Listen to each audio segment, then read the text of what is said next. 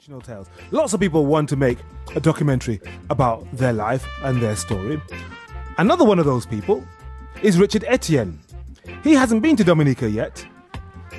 He's 29 years old and he's determined to go for a whole variety of reasons. And Richard is with us in the studio. Good morning to you. Good morning, Henry. Right, let's get this straight. Now, I said before Dominica, and I should have said Dominica, shouldn't I? That's correct, yeah. Please explain the difference, because there is a distinction with a difference. Exactly. So when people say Dominican, that refers to the Dominican Republic, right, which shares its island with Haiti. Yes, indeed. But Dominica is the island in between Martinique. So to sing Nica.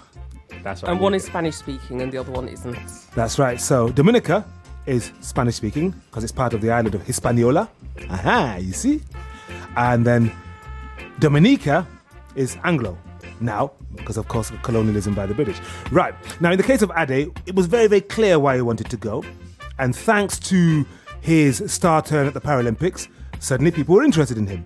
In your case, why do you want to go to Dominica and film your first journey there?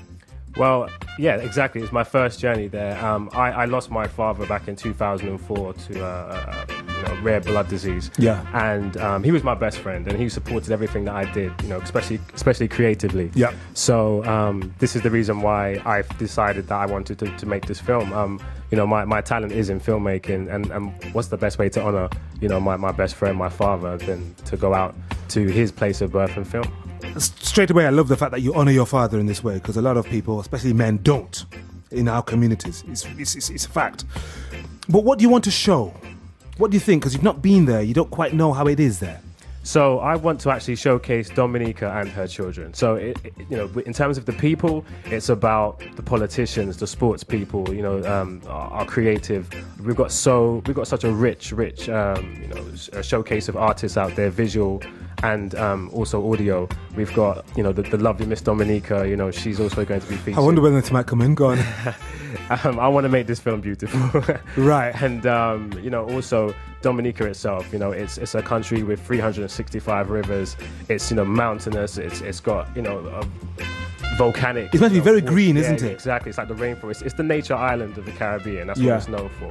And that's what I want to showcase to the world, basically putting it on the map. And what are you going to do? How long is the documentary going to be, and what are you going to do with it? Is it going to be a cinema release, TV, internet? What are you going to do? It's going to be a web-only release. It's 45 minutes. And also it's going to be in English, and it's going to be Creole subtitles for the people that I meet that, I want them to actually, showcase the language.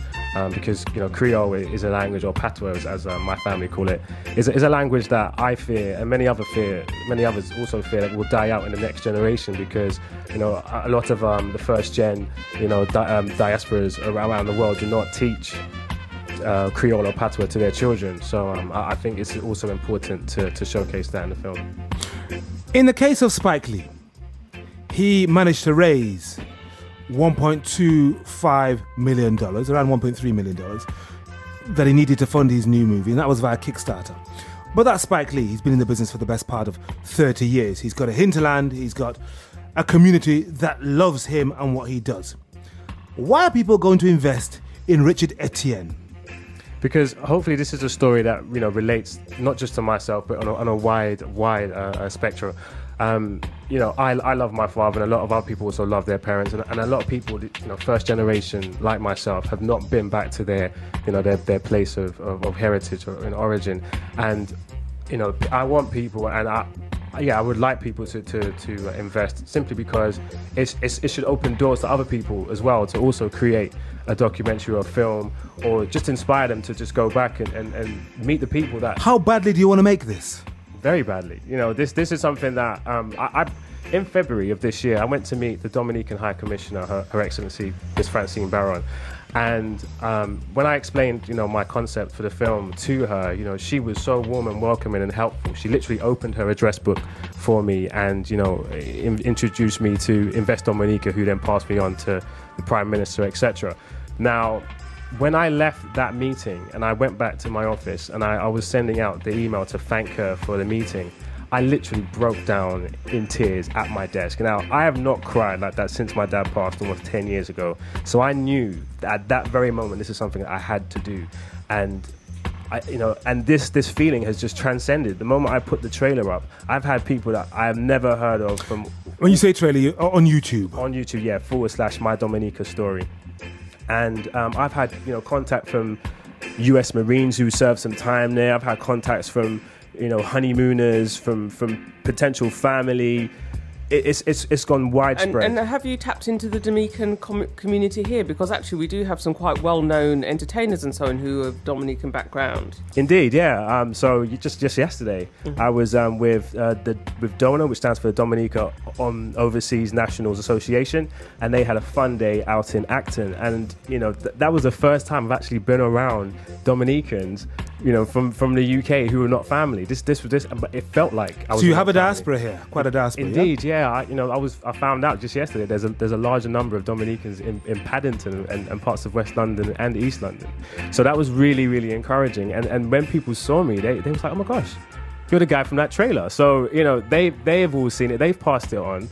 And I've got loads of great contacts. I'm going to be with the Dominican float at Carnival on Monday. Look out for me. I'm the guy with the camera. Yeah. And so I've received a lot of help in kind. It's been through contacts, through hotel support, through as I said, organisations like. You got Liat as well, haven't you? The East Caribbean airliner. Indeed, I've got Invest Dominica. Who've been more than helpful. In organising interviews for when I touch down. Richard, how much money do you need to raise?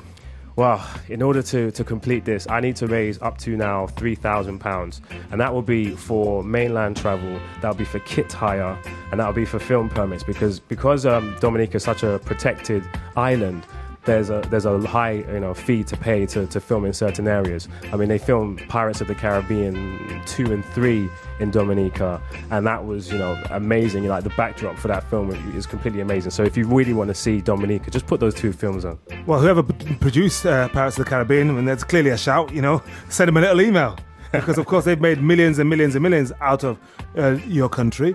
They can help pay a little something back. How about a bit of CSR for Richard Etienne? What do you reckon, Angela? Well, I was just thinking about the Dominican friends I have. They're all artists and actors. Indeed. Photographers. It's quite interesting when you mentioned the artistic side, because I think that is very strong in that community, definitely. Okay, so how can the Colourful listener help? What can they do? Well, if they would like to donate financially, if they could go to the official blog, which is mydominicastory.com. There's a donate button at the top of the page. No amount is too small, and for every single donation, I will give you a film-related prize, and that can range from a calendar of images from the film, a T-shirt from the cricketer that I'm going to be interviewing out there. Just a wide range of gifts, and and also you'll be being parts of history, so opening the door, as I said, for others to do something very similar. What if somebody from Jamaica, Barbados, Trinidad, Ghana, Nigeria, or wherever is sitting there listening to this saying, sounds like a nice chap, good for him, but I mean, I'm a Ghanaian, or I'm a Jamaican, I'm a Bajan, I'm a Nigerian. It doesn't really speak to me, so I'm not really sure I can give. I've got other things I want to give to. You need to really convince them why your story is their story. Well, simply because we all came from, the motherland of Africa, and if anything, we have all been, dispersed in this wide diaspora, and we've all, part of us are longing to find out more about who we are as people. The BBC documentary, Who Do We Think You Are, is very popular, and that is more for the celebrity side of things. Why can't we invest in our own selves? Why can't we inspire our children to go back to where we came from, our parents came from, our great grandparents came from, and just invest in yourself so you can pass on this knowledge to our children, and just keep our spirit, our culture alive. So the film is called ID, My Dominica Story, and it's going to follow Richard Etienne as he visits Dominica for the first time in memory of his father, who passed away 10 years ago. A mix of genealogy, history, culture, and the beauty of the island to showcase and celebrate it. One more time, where do people go if they want to find out more? If they want to find out more, please go to mydominicastory.com. And just before I go, I'd just like to, give a very big thanks to the team, Kelly, Ben, Raphael, and also to Invest Dominica, Liat, and everyone else from DONA and other UK Dominican associations that have really helped, push this film. Excellent. Don't mention it. Thanks to Colourful as well. Thank you, Colourful. Yeah. No, obviously. because we believe in what you're doing. It is very, very important. It goes beyond you. Yeah. 8:57. Richard Etienne. Good luck. £3,000. I'm sure you can do it. Thank you.